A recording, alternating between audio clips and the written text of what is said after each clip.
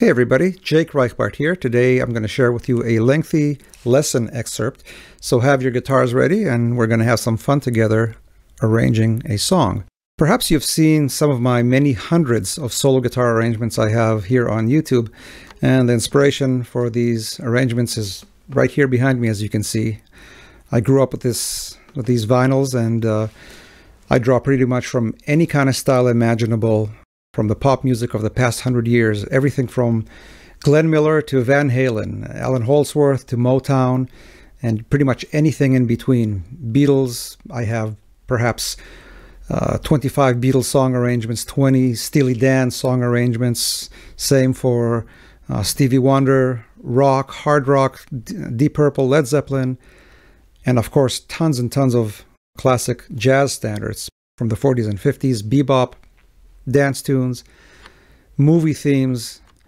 And if you want to learn how to arrange any of these songs for solo guitar, I can teach you. Just like the excerpt that you're about to watch, which comes from a lesson that runs about 90 minutes, I have nearly 200 additional titles, and they are mostly song specific. I enjoy teaching through specific songs because I can show you hands-on how I approach arranging a song.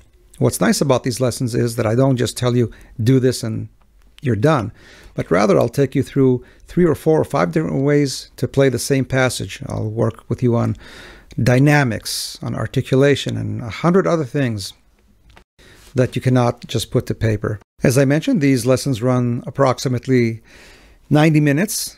The introduction, which runs usually 15 minutes, focuses on the right hand in rhythm, and in this introduction I go through my 3 pillars of rhythmic arranging. The first principle being melody and bass only, the second being rhythmic arpeggiation, and the third, of course, the down stroke that I play with my right hand fingernails to produce that backbeat that everybody asks me about. Nevertheless, I do have 2 main method lessons. The first one, how to arrange any song for solo guitar, running 2 hours, and also an introduction to fingerstyle guitar and solo guitar arranging, running 2 hours and 40 minutes. The information about these lessons, the cost, my full lesson list, as well as a link to the full performance of the song that we're working on today is below in the information. So expand the information, take a look, and let's get started.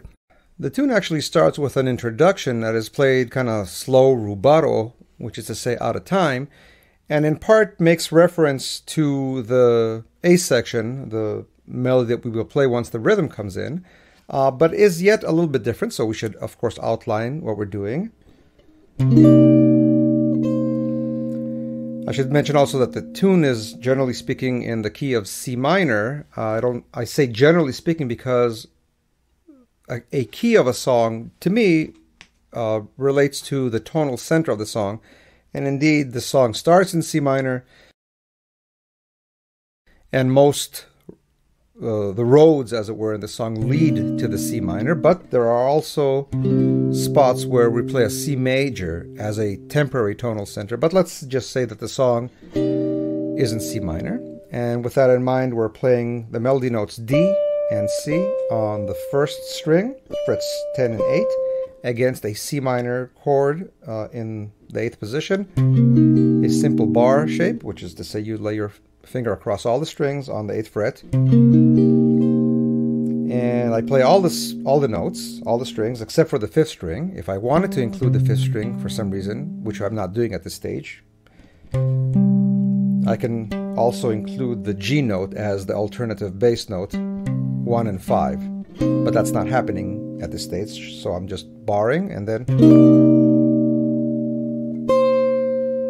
playing the chord with the first melody note, and then while the chord is still ringing, I add that second melody note by releasing either the 3rd or 4th finger, whatever finger you're using.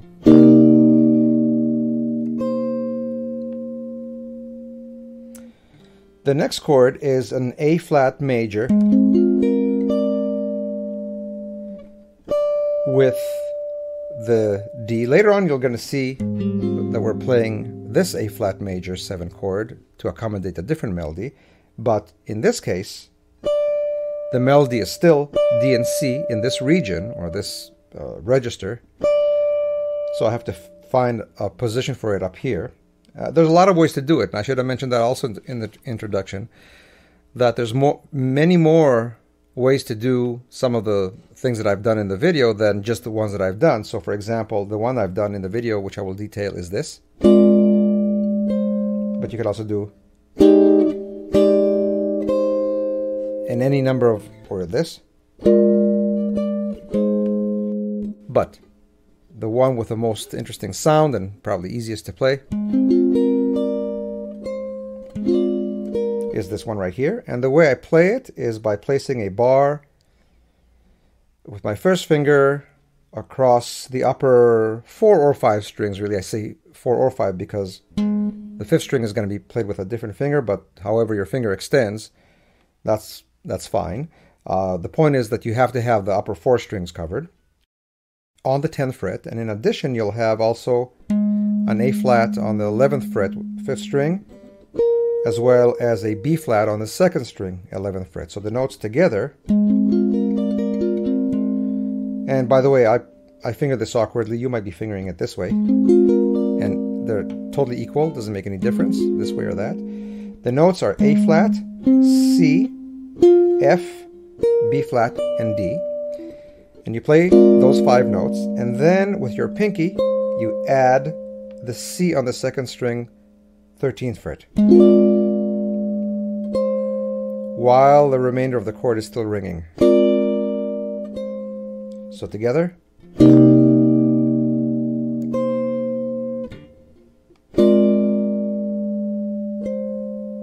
If you want to get that little bend that he does, you can maybe do... that was a little hard. Something you can practice maybe if you wanted to. Again, open to interpretation. 3rd chord in the series is an F minor back in the 8th position. I play a bar again, but I do something a little bit different. Instead of playing the good old F minor 7 like this, which would work also, I actually don't play the 5 of the chord. I don't play the C. I play the 4th instead. So it's kind of an 11th sound. So the notes together are F, B flat. What is this? An E flat. And the A flat on the 2nd string. And then on the 1st string, the same 2 melody notes, D and C. So together.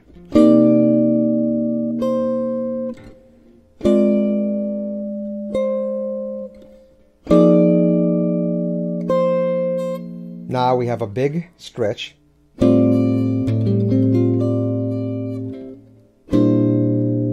play the next movement. What happens here is that up till this point, each chord represented 2 melody notes, or let's say it the opposite way. The 2 melody notes, D and C, for the first 3 times that I played it, were all covered on the same chord. Here we're splitting it in 2. The first one of these, the D melody note, is going to be played again here on the 10th fret, but with this chord.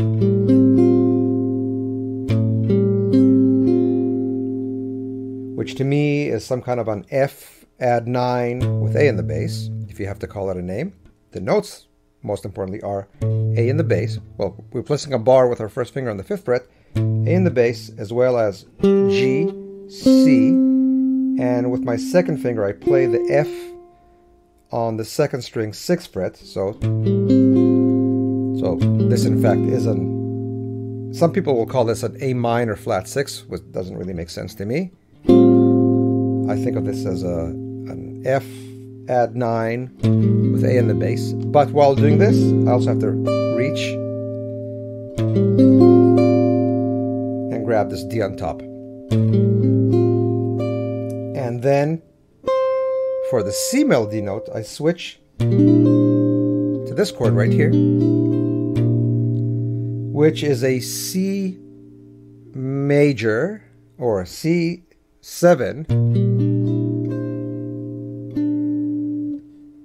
add 9, I guess, with a 7th with a B flat in the bass.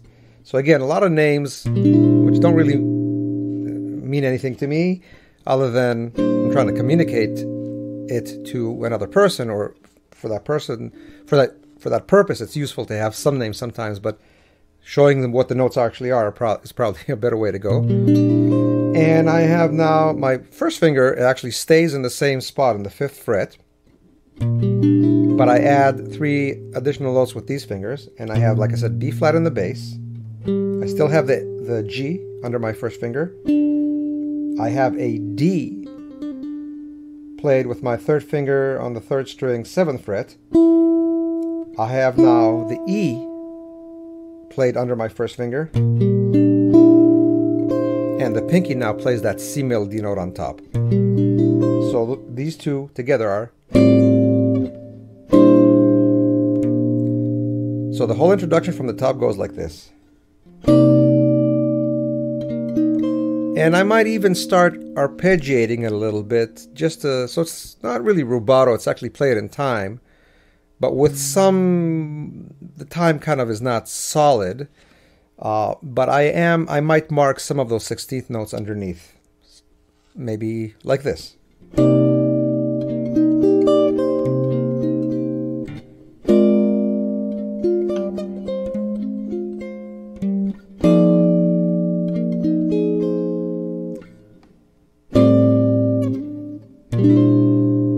I might slow at this stage before the rhythm comes in with the first.